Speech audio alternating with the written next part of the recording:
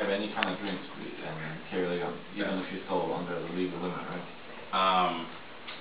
My interpretation of it is yes. Now, they say the limit is .02. I know that Farmington Hills interprets the limit as 0.